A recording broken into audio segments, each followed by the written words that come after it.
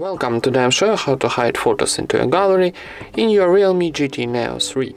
First of all, open your gallery, standard application on this phone, not Google Gallery. So then choose your photos.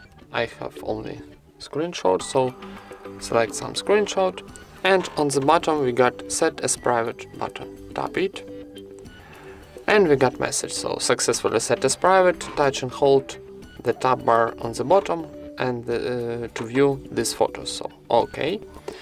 Now on the bottom we got tabs photos, albums and explorer. So for enter our hidden photos, tap and hold, enter our privacy password, and here we got our hide images and videos. So that's it. Thank you for watching, leave thumbs up and subscribe to our channel.